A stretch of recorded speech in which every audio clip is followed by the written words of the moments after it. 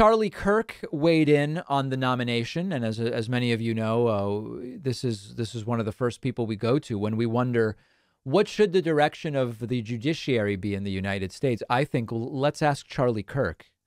These very simply stated questions do not require overthinking.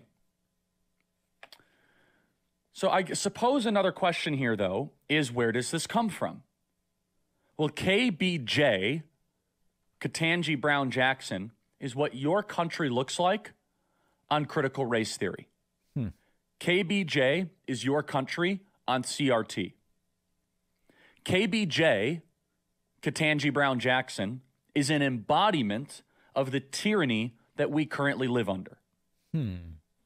She's an ideological, unintelligent, yet confident fanatic who is so dismissive that you might even ask the question of what a woman is. Right. It's hard to think of someone more wrong about everything. This isn't my area of expertise. Well, hold on.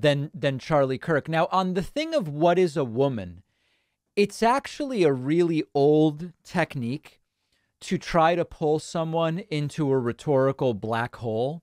And as an example, Jesse Lee Peterson asked me the same question when I was on his program. This is going to be tough to find, but let's just see if we can find it.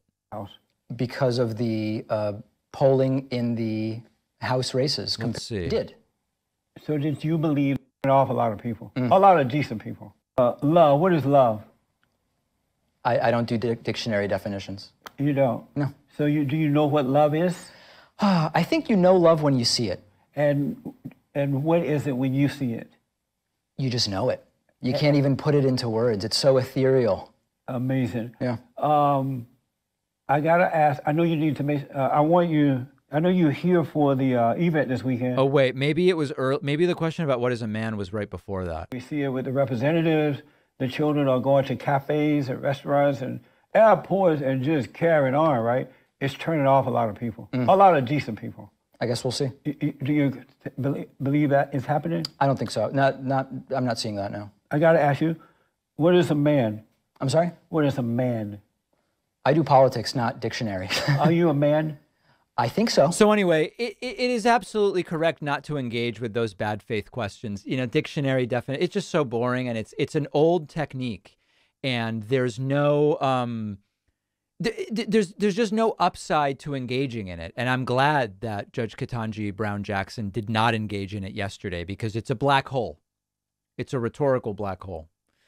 And good for her.